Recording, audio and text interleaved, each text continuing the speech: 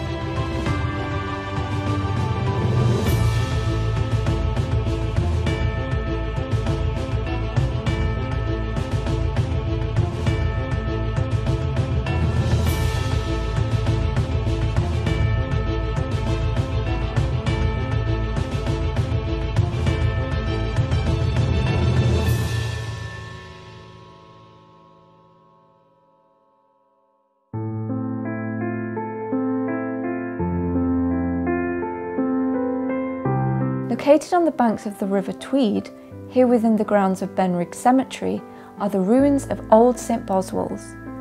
The original village of St Boswells stood over at Benrig, on the area between the current riverbank and higher ground.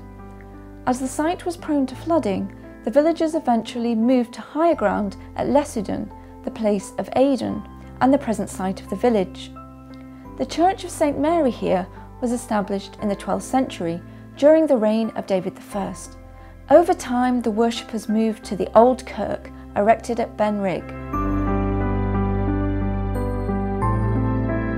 The old kirk here was built in 1652 to replace the church at Lessedon, which was subsequently demolished in the mid-20th century. To the east of these ruins also stood the chapel of St Boisel, the 7th century prior of Melrose and Cuthbert's mentor. St Boisel is known to have made use of local springs and wells for healing power, and no doubt medieval pilgrims followed in his footsteps. The most interesting of these are the Crystal Well and Mule Gang, which are listed structures adjacent to the way. They represent the mid-18th century landscape design so prevalent across Britain, where utilitarian structures were combined to create more picturesque and natural vistas.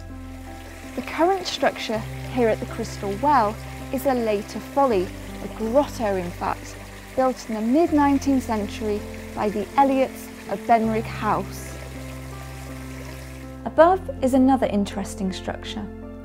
The height of modern technology at its time, the Mule Gang comprises a rusticated stone arch set in the bank with a hydraulic ram and circular gin house. This allowed for a donkey to walk in a circular motion to pump water up to the house from the well below. There was quite clear guidelines within Anglo-Saxon England of how you developed a cult of saints. Saints were big business. They meant masses of income, tourism, investment, and relics were changing hands as you know, the equivalent of fine artworks. They were big business. But when it came to Anglo-Saxon cults of saints, you've got these different groups, particularly in the north of England, who are all slightly different. They're all offering alternative setups. So over at Jarrow and Monkwearmouth, you've got a hotbed of scholarship, of scriptorial activity, more Roman than Rome, with its glass windows and its stone buildings and its massive Bibles. Over at Hexham and Ripon, you've got Wilfrid, and he is modelling himself much more on the all-powerful bishop monks of Gaul. So he has empurpled manuscripts, he has caskets that replicate ivory caskets. That's his setup. Lindisfarne develops its own brand, its own unique approach to the cult of Cuthbert, which is deliberetely blending Celtic art, Celtic ideas with Roman influences. Very self-consciously. So as an art historian, I mean, I can look at it and say, right, those swirls and spirals are Celtic.